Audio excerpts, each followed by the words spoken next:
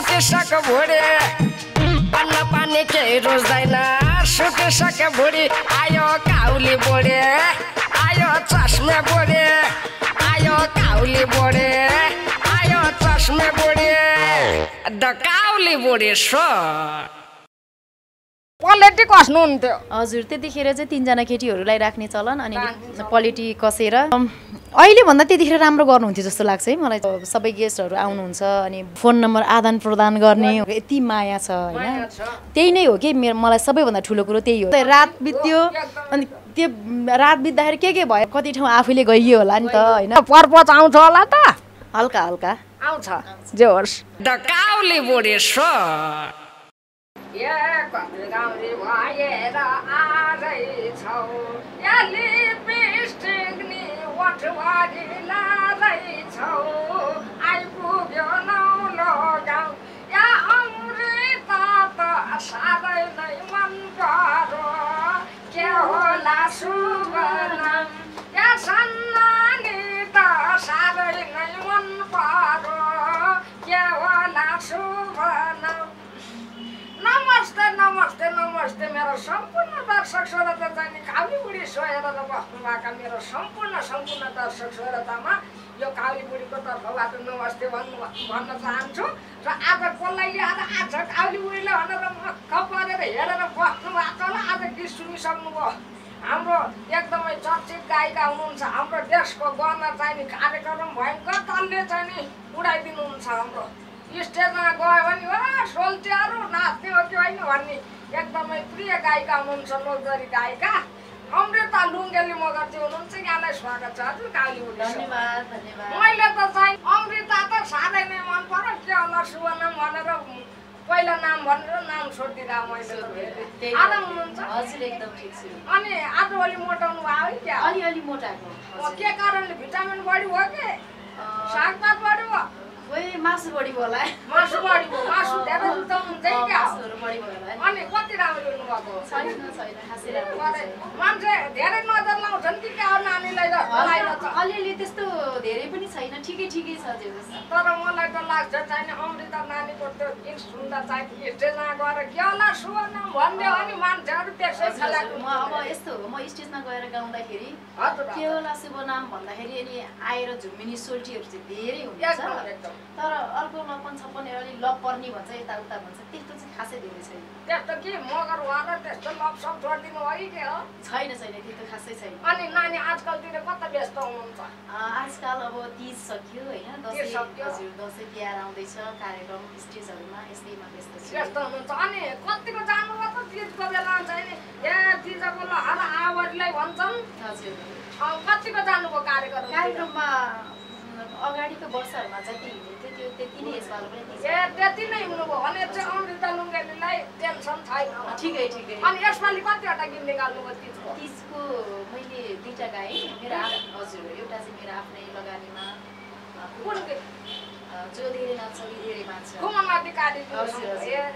अनि नवसगम्तिर भन्ने अर्को चाहिँ अरूको लगानी हो सन्त भट्टी मगर हुनुहुन्थ्यो उहाँ रोल्पाको हुनुहुन्छ उहाँसँग चाहिँ पहिले उहाँ विदेश बस्नुहुँदैछ चिन्जान भएको थियो गीत छु तिजको नि बनाउनु भएको छ त्यो पनि गाइदिनु गीत गाउनुभयो हजुर जो धेरै नाच्छ ऊ धेरै बात त चित्त गइसक्यो त्यही पनि अलिकति सुनौँ कि दर्शक श्रोतालाई हुन्छ हजुरलाई पनि अनि सम्पूर्ण दर्शक श्रोताहरू हे तिमलाई नि हर्ष मलाई नि हर्ष आज ननाचे नाचिन्न एक वर्ष तिमलाई नि हर्ष मलाई नि हर्ष आज ननाचे नाचिन्न एक वर्ष हे आज पानी पर्छ बिजुली चम्केर जो धेरै नाच्छ उही धेरै बाँच्छ नबस्नु झिल्के गमक गम्केर नबस्नु दिदी गमक गम्के हाय नबस्नु बजे गमक गम्केर यही हो धेरै नाच्छ उही धेरै बाँच्छ नबस्नु बजे गमक गम्केर बजेलाई पनि सबैलाई भयो सबैलाई समेटेको कतिको चलो नानी जे होस् राम्रै भयो सबैले मन पराइदियो राम्रै भयो अनि चाहिँ कति वर्ष भयो चाहिँ गीत सङ्गीतमा लाग्नु भएको गीत सङ्गीतमा लागेको त धेरै भयो 16-17 वर्ष नै भयो। सङ्घर्ष कति गर्नुभयो? सङ्घर्ष कति वर्ष भन्नुभयो? 16-17 वर्ष भयो। 16-17 वर्ष साह्रै दुःख गर्नुभएको छ। कतिको दुःख पाउनुभयो? अहिले ठिकै छ होइन, यतिको अब हजुरले पनि अब सम्झेर बोलाउनु भएको भन्दाखेरि त्यतिखेरको बेलामा गाह्रो नै भयो सुरुवातमा। अहिले चाहिँ अब धेरैजनाको दर्शक श्रोताहरूको माया, हजुरहरूको माया, सबैको मायाले खुसी छु अहिले। खुसी हुनुहुन्छ? हजुर। भनेपछि एउटा अविस्मरणीय क्षण हुन्छ नि कतै कतै सुरुमा आउँदाखेरि काठमाडौँमा यस्तो भयो उस्तो भयो साह्रै दुःख भयो भन्ने छैन, त्यसको सुनाइदिनु न दर्शकहरू। अविस्मरणीय क्षणहरू त अब त्यस्ता त धेरै छ। अब काठमाडौँमा गाउँबाट आएपछि नौलो ठाउँहरू पुतली सडकमा त्यो डन्डा त्यो बरन्डा जस्तो छ कि त्यो लाइन, त्यो त्यतिखेर चाहिँ कहाँ होला म यो कहाँ हिँडेको होला जस्तो लाग्थ्यो होइन। अहिले चाहिँ पुतली सडक रहेछ कि अहिले चाहिँ अनौठो लाग्छ मलाई। अहिले त चाहिँ नि कति बेला चाहिँ नि म पनि यसो पुतली सडक रातिमा हिँड्ने बेला यो कुन स्वर्ग आइपुग्यो भनेर भन्छु। त्यतिखेर चाहिँ अनौठो के म अहिले चाहिँ यो बाटो बिर्सिन्छु कि भुल्छु कि अन्तै पो आछु कि जस्तो लाग्थ्यो कि त्यतिखेर चाहिँ एकदम। अनि दोहोरी साँझा काम गर्नु? हजुर एकदम। अनि कस्तो हुँदो रहेछ दोहोरी साँझमा? हजुर।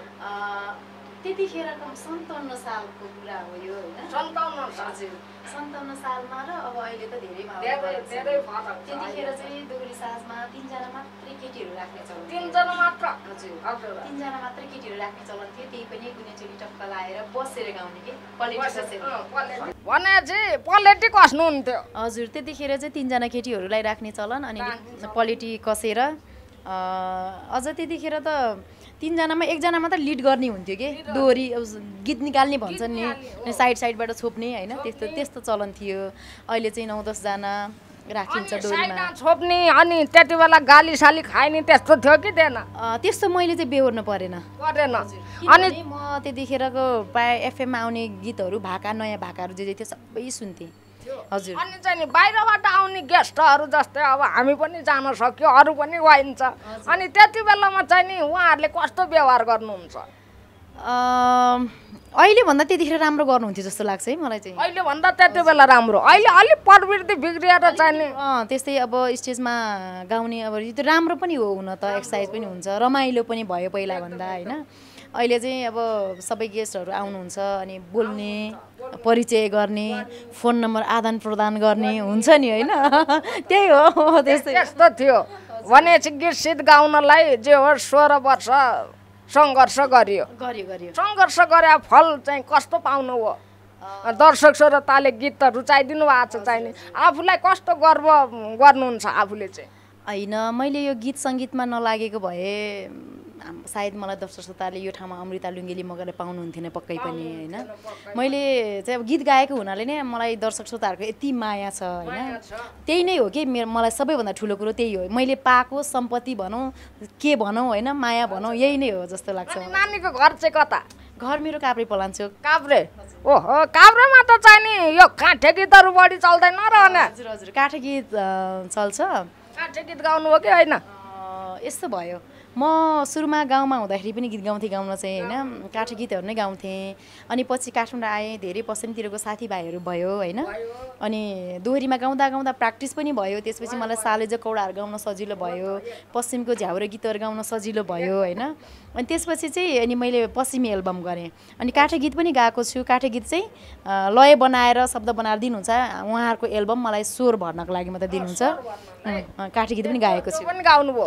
अनि चाहिँ कतिको मनपर्छ काठे भाका? मनपर्छ आफ्नो जिल्लाको, आफ्नो एरियाको, आफ्नो भेगको गीत होइन। त्यो गीतलाई त मैले नराम्रो त भन्न मिल्दैन होइन। मैले बाल्यकालदेखि नै त्यही गीत गाएर म यो ठाउँमा आइपुगेको छु, मनपर्छ।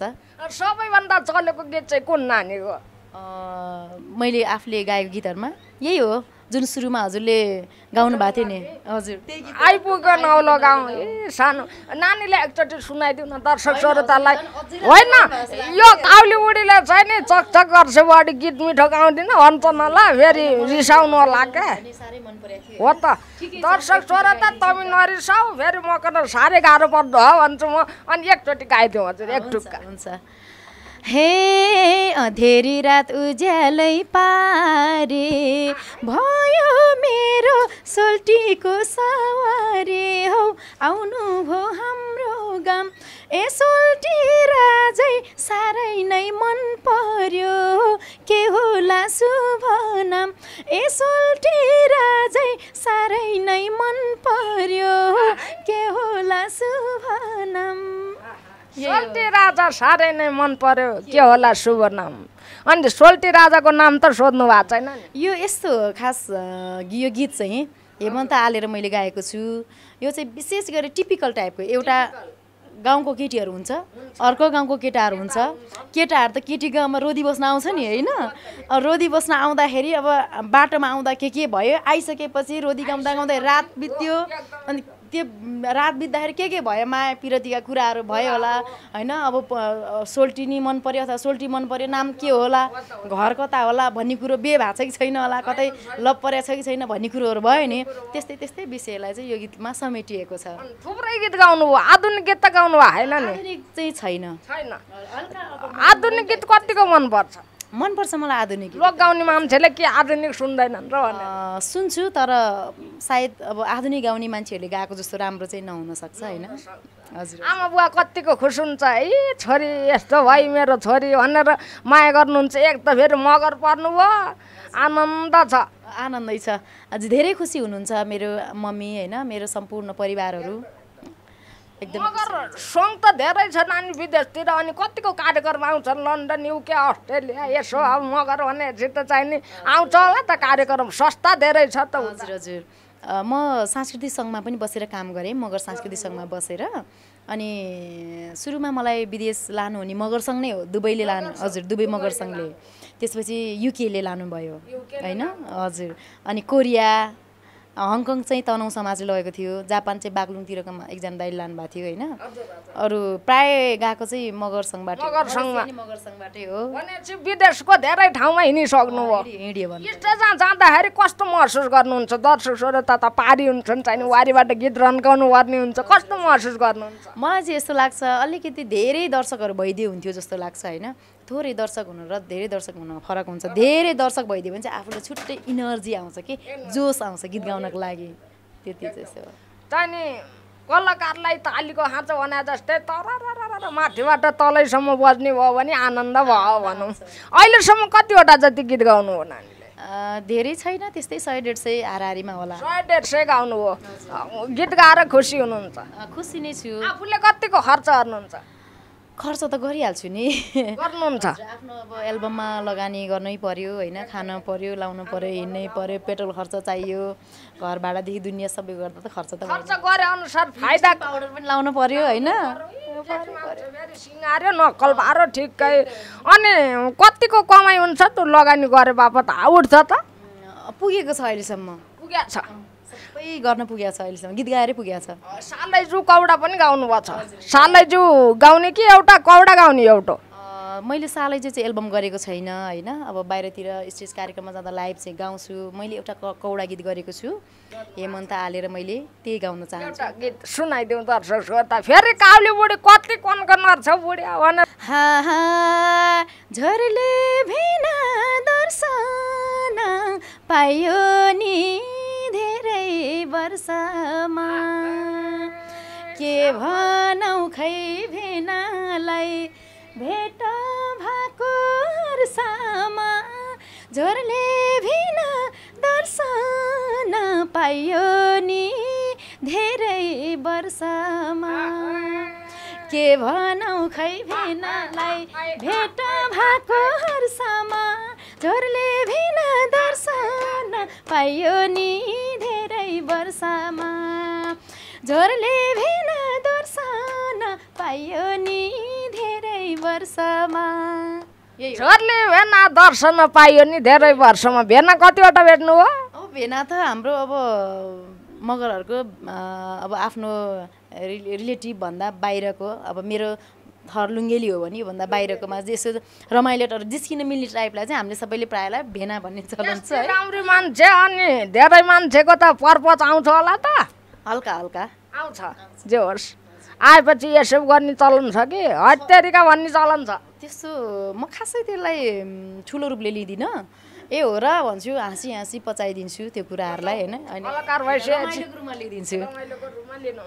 अहिलेसम्म धेरै गायक अग्रज गायकहरूसँग नि गीत गाउनु भयो हजुर हजुर अनि गाउँदाखेरि सबभन्दा सहज गायक चाहिँ कुन ला सबैजना सहजै हुनुहुन्छ है राजु परियार दाईसँग पनि गाएँ मैले कुमन अधिकारी अनि रामजी खाड दाई पशुपति शर्मा दाई धेरै पनि एकदमै मनपर्ने गायक चाहिँ को हजुरलाई सबै मनपर्छ मलाई सबै उस्तै लाग्छ पनि आफ्नो दिलले रोजेको उहाँको स्वर त कति मिठो भन्ने हुन्छ त होइन होइन सबैजनाकै मिठै लागेर त हो नि मलाई होइन सबैको राम्रो छ उहाँहरू मभन्दा धेरै अग्रज हुनुहुन्छ होइन अब मलाई रामजी दाईसँग गीत गाउन पाउँदा पनि खुसीकै कुरा भयो पशुपति दाईसँग गाउन पाउँदा पनि खुसीकै खुमन अथवा हाम्रो राजु दाई होइन सबैसँग उस्तै हो भनेपछि खुसी हुनुहुन्छ राजु दाईसँग पनि गाउनु भयो कुन गीत गाउनु त्यसको गीत गाएँ उहाँसँग चाहिँ त्यसको यसपालि के होइन योभन्दा 4-5 वर्षै पहिला 5 वर्ष अगाडिको भने चाहिँ त सुनिदिउँ न त एउटा सुनिदिउँ हुन्छ एक टुका नाचौँ नाचौँ नाच्ने दिन अहिले हो यसै गरी हे यसै गरी भेट हुने कहिले हो तिजको गीतमा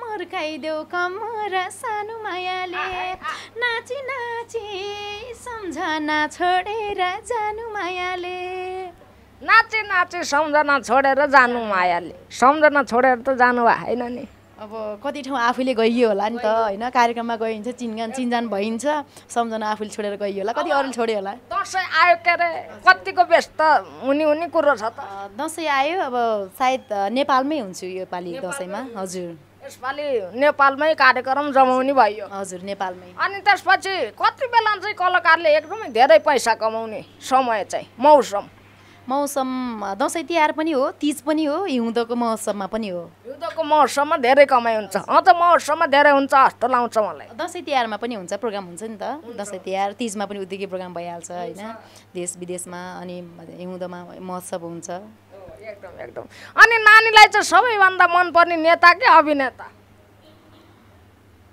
खोइ नेता भन्दा त अभिनेतै होला नि अभिनेता किन रुचाउनु हो नेता भन्दा अभिनेता नेताहरू अब यो पार्टी ऊ पार्टी भनेर एउटा स्वार्थ बोकेर हिँड्ने हुन्छ कलाकारको मनमा कहिले पनि स्वार्थ हुँदैन होइन हामीलाई न जात न धर्म सबै एउटै हो फेरि अब अर्को गीत सुन्नु पर्यो क्या कति गनगन मात्र हार्नु होइन फेरि अर्को गीत सुन्नु हुन्छ कुन चाहिँ सुनाउ त अब हजुरको इच्छा जुन सुनाउनु मन छ त्यही सुनाइदिउँ यो मैले चाहिँ नि पेलेना सरर भन्ने नि सुनेको थिएँ बरु पेलेना सरर जाउँ न एकचोटि पशुपति दाइले बनाउनु भएको है हजुर झ्याउरे हजुर यो तिजको त होइन ए ल सुन हे कतिखेर जम हुन्छ उतिरै उस्तै हो सानो दुईतिरै कतिखेर जम हुन्छ उतिरै उस्तै हो सानो दुईतिरै सारारा पेलेनमा ढिलो हुन्छ बस कुर्न नलाए सारारा पेलेनमा ढिलो हुन्छ बस कुर्न नलाए हे ढिलो हुन्छ बस कुर्न नलाए भनेपछि सरर पेलेनमा आए ढिलो हुन्छ बस कुर्न नलाए भन्नको मतलब बस नकुरे पेलेन आए छिटो हुन्छ भन्न खोजेको आफ्नो मायालुलाई हाम्रो पनि चाहिँ नि अब बुढो बाबा बुढो चाहिँ नि गाडीमा नआऊ पेलेन आऊ खुरुक्क पारेर भन्नु नि त बुढोलाई भूकम्पले ल अब यत्तिकै बस्यो कति पीडा भयो होला हजुरलाई नि है साह्रै पीडा दशा झरे अब कपाल दाँत फुङ्लेको नि त्यति बेला दुईटा दाँत सट्टै गयो दुईटा दाँत मात्रै फुक्लिस अरू केही त भएन चाहिँ खासै केही भएन अब ज्यान झन् डुब्लाउँदै गयो अन्न पानी केही रोज्दैन यस्तै छ कालमा यस्तै हो ठिक छ ख्याल गर्नु होला आफ्नो अलि अनि त्यहाँदेखि सार्वजनिक यातायाततिर कतिको हिँड्नु भयो सार्वजनिक यातायाततिर कहिले काहीँ भने चाहिँ आफ्नै गाडीमा हिँड्नुहुन्छ हजुर आफ्नैमा हिँड्नुहुन्छ बाहिरतिर सुरुमा आउँदाखेरि काठमाडौँतिर कस्तोमा त हिँडे अनि त्यति बेला सार्वजनिक यातायातमा कहिले कसो महिलाहरूलाई अलि आँचफेच लाउने कुरो थियो नि हो नि त्यो त लाउँदै होला नि किन नलाउनु र होइन हजुरलाई त्यस्तो परेन त्यस्तो अब गाडीमा धकेल्ने विशेष गरेर केटाहरू यता धकेल्ने उता धकेल्ने होइन त्यो टाइपको चाहिँ हुन्थ्यो नै। अनि दोहोरी गीतमा चाहिँ नि दोहोरी गायिकाले लाउनु पर्ने कपडा कस्तो भनिदिनुहोस् त हजुर। हुनु त जे पनि जमाना अनुसार चल्न पर्ने हुन्छ होइन। हामी मोडर्न टाइपको पनि हुनुपर्छ। म त्यसलाई म नेगेटिभ भन्दिनँ, राम्रै हो जमाना अनुसार समयअनुसार मागअनुसार लाउनै पर्छ। म चाहिँ अब प्रायः अलिक सिम्पलै लाएर हिँड्छु कार्यक्रममा हिँड्दाखेरि हजुर। अनि यो अहिले त चाहिँ नि नानी यत्रो यत्रो छोटो लुगा लाउँछन्, म त दोहोरी गीत गाउँछु भन्छन्, लाएर हिँड्छन्। चाहिँ नि जमाना बिग्रियो नानी, यस्तो मान्छेलाई के भन्नुहुन्छ होला? ठिकै छ, त्यो उहाँ आफ्नो आफ्नो सोचाइ हो होइन। उहाँहरूको आफ्नो आफ्नो उहाँको सोचाइमा त्यही ड्रेस उहाँलाई मनपर्छ सुहाउँछ भन्ने उहाँको इच्छा उहाँको खुसी हो होइन। खुसी भन्दा बित्तिकै हाम्रो चाहिँ नि कल्चरलाई मारेर चाहिँ नि त्यो त हो। कल्चरलाई हजुर अलिकति त असरै पर्छ होइन। त्यसरी अब लोकदोहोरी भनेको एउटा संस्कृति, नेपालको संस्कृतिलाई जोगाउने हो होइन। अब सकेसम्म सबैले गुन्यचोली राम्रै लाउँ होइन, अब अथवा गाउनहरू लामो टाइपको लाउँ सबै छोप्ने होइन। ठिकै छ, उहाँलाई त्यही मनपर्छ भने ठिकै छ, अब के भन्ने होइन। अब उहाँतिर नभनौँ, आफूबाट राम्रो हौँ भनौँ। हजुर हजुर, आफूबाट राम्रो। काउली कतिको खानुहुन्छ? हल्का, त्यस्तो धेरै चाहिँ मन पर्दैन काउली। किन काउली मन नपर्ने कारण? भिटामिन त दिन्छ त। भिटामिन त पहिला चाहिँ धेरै खान्थेँ, अहिले त्यति मन पर्दैन कि। मेरो नाम पनि काउली भएर मन नपराउनु भयो र? खाना मात्रै हो तर नाम चाहिँ साह्रै मनपर्छ काउली। कति प्यारो नाम कि एकदमै मायालु टाइपको काउली। त्यही त, अब काउली भयो बुढी भयो काउला पार्छ भन्छन् होला, म त धेरै पार्दिनँ क्या हजुर काउला। होइन, म बुझ्छु नि काउलो कस्तो हुन्छ। अब हजुरको बोल्ने स्टाइलै यस्तो होला नि त सधैँ होइन। अनि आउँदा दिनहरूमा चाहिँ गर्ने योजनाहरू के छन्? आउँदा दिनहरूमा अब एल्बमहरू तयारी गरिरहेको छु। एउटा चाहिँ भिडियो भइसकेको छ, एउटा रेकर्ड भइसकेको छ। अब दसैँ तिहार पछाडि त्यही गीतलाई चाहिँ बजारमा पठाउने प्लानमा छु।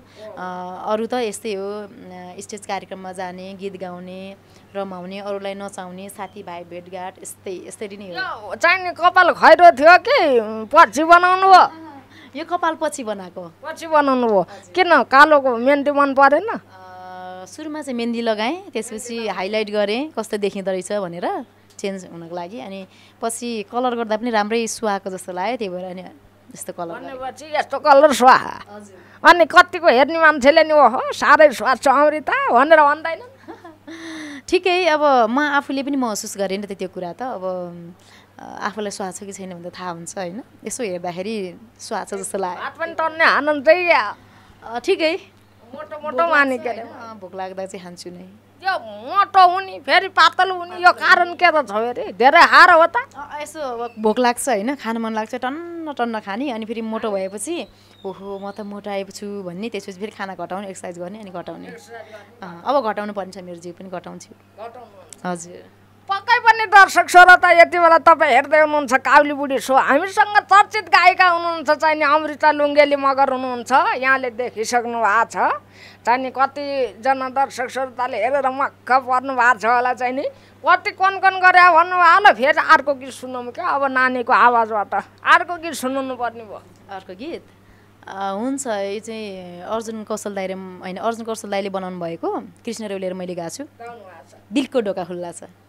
अनि चाहिँ नि झिलिमिली पूर्णिमाको रातै रमाइलो नि साह्रै मिठो त्यो, एकछिनमा गाउँ ल। दिलको ढोका है त।